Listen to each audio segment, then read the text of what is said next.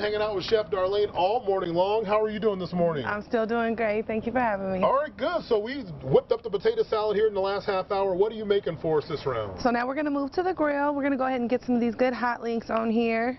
And we're also going to do some grilled corn. Oh, very nice. Okay, cool. And talk to us about the hot links. So these are what type of links? And on the spice scale, where are they? These are a mild spice. They're good for pretty much anybody's palate, really. They got a mild spice. So if you do want some spice to it, it's all in the sauce that you put on it. Oh, good idea. Okay, good deal. Now, I noticed in addition to that, of course, you've got a little skillet going here. What's the backstory with that? That's just a garlic butter that I've been basting the corn with, which we're going to place on top once the hot links are partially cooked, about 3 to 5 out. Okay, good deal. And so the cook time on the hot links, typically, what's a ballpark? How long do we normally let those go? What are we looking for to know that they're ready? A good char, some good caramelization on there, but I would say give or take 8 to 10 minutes, depending on propane grill, charcoal grill, and depending on how hot your grill is. Very nice. Okay, and then also on the corn, we'll throw that on in between our live hits here. Yes. What type of cook time on the corn, and what exactly should that look like when it's done? Definitely some good color to it. You're going to see some good char on the corn as well.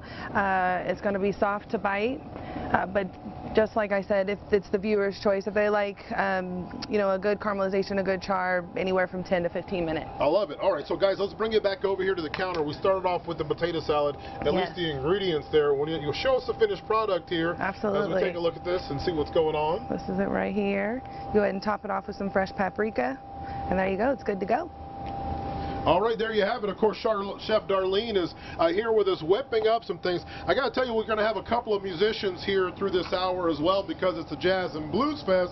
Come on over. We'll bring you on over. How's it going this morning? Good, Anthony. How are you? I'm doing well. All right, so introduce yourself to the folks at home and tell us what you'll be doing here this coming weekend. This coming weekend, we'll be at the Juneteenth Fest down at the African American Museum down in Fulton. My name's Al Turner. I'll be with the Papa Bear Tribute Band. Now, and Al, for folks that aren't familiar with them, so you're going to be one of the jazz artists. Would you put yourself more in the jazz or the blues realm? You know, we play a variety of everything. We play from the American songbook, we play jazz, we play blues, and we play the R&B stuff. Oh, I love it. All right, perfect. So talk to us about Papa Bear. For folks at home that aren't familiar, they hear the name Papa Bear and this tribute band. What type of music did Papa Bear play? What was he known for? Again, like I was mentioning, we did a variety of all kinds of music, particularly blues and jazz to start out. But later on, as we matriculated and started doing all kinds of events, we broadened our musical horizon, and we could play just about anything. All right, perfect. Well, they are getting fired up here, and we're going to get a chance to hear a little bit from them here coming up just a little bit later in the show. Just to recap, of course, the Jazz and Blues Fest is going to be going on Friday and Saturday.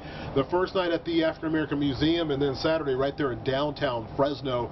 You can find more information for that on our website. It's the Juneteenth Jazz and Blues Fest, and we want to thank you guys for coming in. Of course, we'll let them get back so they can warm up. Chef Darlene's got more great dishes for us there. And stay with us. We'll have, of course, more coming up here in just a little bit. Alex and Connie, we'll toss it back to you in the studio. Anthony, so much fun. I bet it's such a fun vibe out there. Oh, yeah. Gotta love Alex and I want to come join you. We're so jealous. Yeah, yes, we should bring you guys out next hour. That'd be awesome. Lunch for everybody. I wonder... Yeah, oh, yeah. What did she say? Someone's getting called. I know someone's phone is ringing, and it's because they want the music and they want the party to start. Yeah. Oh, yeah. All right. Thanks, Anthony. We'll see you in a